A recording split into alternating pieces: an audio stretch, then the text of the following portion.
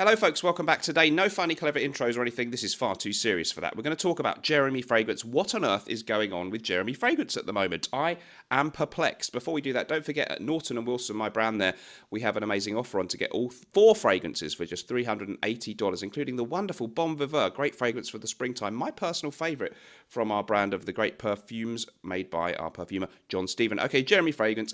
So I saw a few posts on Reddit and stuff, and about what the heck's going on with his channel, has he lost it, kind of thing. So he had like 4 or 5 videos in a row in a day or two, all called best women's fragrances. So why would you do that? And today I looked on his channel, there's only like 4, 5, 6 actual videos, apart from, long form videos on his YouTube channel in the last 4 months or something. So he makes videos every day over a minute, the normal long form ones, and then deletes them. Why is he doing that? I do not know.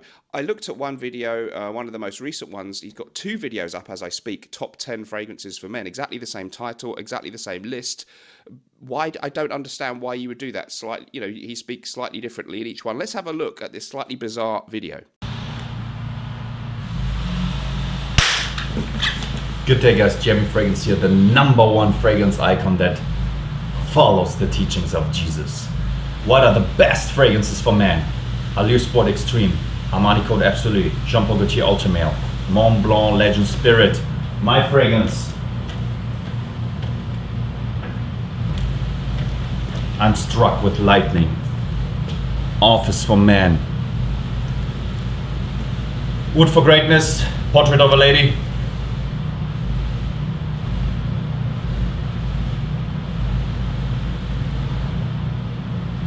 Villain Blue.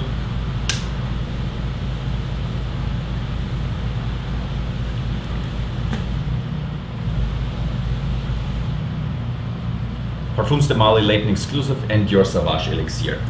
Thank you for watching.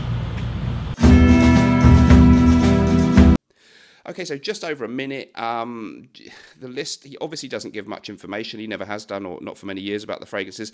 But first of all, kicks off with the #1 fragrance influencer who follows the teachings of Jesus. And that's all well and good and great, but why is that a good idea to put that as a main part of your platform there? Isn't that going to alienate a lot of people, all the people who are not religious or who follow other religions? He's got loads of followers around. I don't know, why does he need to speak about that on his YouTube thing? It seems like a bad idea that's going to alienate people. Potential sponsors may not want to be associated with someone with a strong religious leaning. It doesn't make sense. I mean, great that he's got strong beliefs and he's, perhaps it's good he's got principles and he doesn't care if it damages his brand, but it seems unwise. It seems very unwise. Then the list and the video itself, the bizarre pauses and the facial gurning or whatever that was when he opened his mouth, he seems like a troubled man. He seems like someone who is not entirely, you just sense he is not entirely at ease with himself. Far be it from me to criticise his appearance. He's in fantastic physical shape. You can see that on his TikToks and his Instagrams, which are his main thing, actually. The TikTok is huge, I think, now. And perhaps is more important to him than his YouTube. But he just kind of dances and very minimal worth in the TikTok videos. But I guess that's the way TikTok is. He looks in great physical condition, but there's something about him just doesn't look quite as sharp and great as he used to. His hair, I haven't got any hair, so it's not for me to criticise, but I don't know that this slightly lank-looking hair look works for him. It doesn't look as sharp as he used to. I don't know what he's thinking there. A little bit strange, and I don't know, something about that white suit he used to look really crisp and sharp, and he used to dress really sharp, and it almost looks like it hasn't been ironed or something sometimes. I'm sorry. This is not coming from a position of someone who wants to attack Jeremy or who's jealous. I'm always interested in the fragrance community. He's the biggest online influencer, and I have always, since I started the channel, done the odd video about Jeremy or about other YouTubers. I don't always just sit here and talk about fragrances. Okay, so that's me. Some people think I shouldn't do that, but there you go. What do you think about what's going on? So he's just got these very few videos that stay on his YouTube. And we can see that when he does leave one up, they're really weird, I'm afraid. And then the other stuff that he does, he just dances and stuff. In what way is he any more a fragrance influencer? He gives almost no information about fragrances. And yet, I believe he's done very well in business. He's very well off, I believe. And there'll be various, as long as you've got a TikTok platform where the videos are getting this 1 million, 2 million views, 5 million, I guess people will pay you. But I don't see him. It's weird, like, he doesn't obviously sponsors. He's not sponsored by anyone. I watch all kinds of other videos in other genres about current affairs or, culture wars and stuff. And, they're always saying, hey, you want to use this NordVPN, or you want to check out this brand of coffee, or this fantastic meat supply company, and send you meat to put in your fridge. They're all sponsored. He doesn't seem to be sponsored by anyone, and surely he could be and could make some money that way.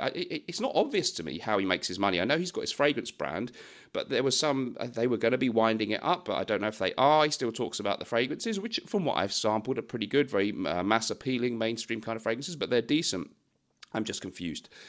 He seems, this is my point, he seems troubled. He does not seem to be the smart and successful man of old, although clearly he's financially done very well and he's a big phenomenon. Also, there was a recent thing, a few months back, he got in trouble because he appeared at a rally in Germany, or an event, which apparently was attended by very right-wing political figures. And this, of course, was probably not a very good idea. And then I believe because of this, he had a TV show, believe it or not, a TV show on German TV, which I think was pulled because of that. Correct me if I'm wrong. So that was a really bad move. And I think he also lost sponsorships with a German supermarket because of this. Now, again, I don't know if he was really into the politics of these people, but it seems a pretty dumb move to go to something and publicly put that on your Instagram. If you're not really into that politics, and even if you are, I don't think you should. It's really a bad idea to make that public. You're going to alienate so many people. Does Jeremy not have some management at this point with the size of his personality in social media and online? Surely he needs some management and someone out there to tell him this is not a good idea. He seems a lost soul. He talked about before maybe wanting to get married and have children, and I think he looks empty and lost and perhaps rather lonely and alienated. He somehow doesn't come across as being happy within himself, and he doesn't come across necessarily as a really, really likable person by his behaviour. But I think this is, I'm not criticising him really.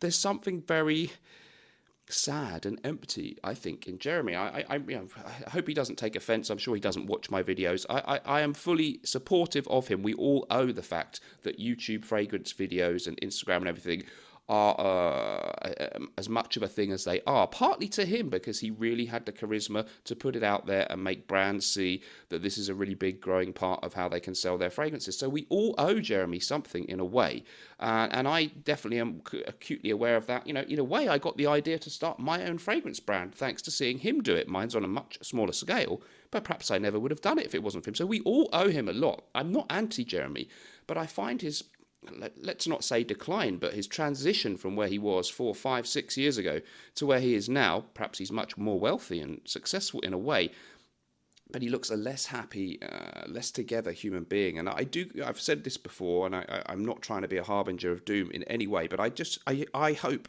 we never see some horrible event where Jeremy really has a breakdown or something bad happens. But I can't help feeling those people around him need to kind of intervene and where is this going?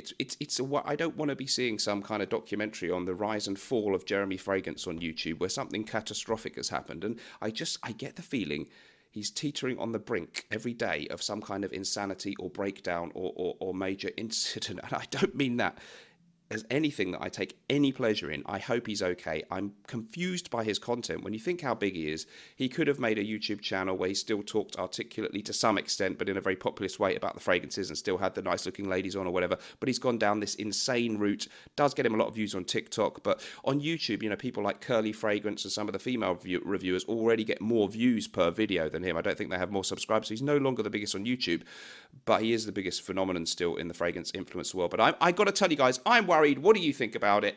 What's happening with Jeremy Fragrance? Please help me out. I'll leave it there. Thanks ever so much for watching. I'll see you in the next video. My wristwatch of the day is a Rolex.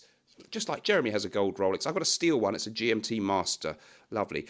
I will see you in the next video. Remember, whatever you're doing in life, let's project. And although sometimes life can stink, at least we can always smell good. Bye-bye.